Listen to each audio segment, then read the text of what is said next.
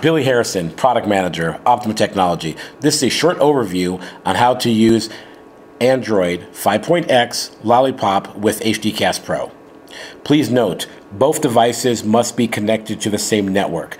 That includes the Android 5.x device and HDCast Pro. Let's begin. On the top left of the HDCast Pro home screen, you will see device mirror off. Okay, mirror off means that mirroring is currently not enabled. Select mirror off and a pop-up appears. HDCast Pro will start capturing everything that's displayed on your screen.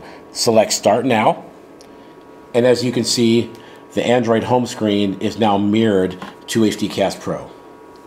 If you would like to disconnect the mirroring session, you will have to once again launch HDCast Pro. On the top left, select mirror on, because that indicates that the mirror feature is currently enabled. Mirror on, and now HDCast Pro mirror feature is now disabled. That's pretty much it. If you have any questions or concerns, feel free to reach out to us at support@optoma.com. Thank you.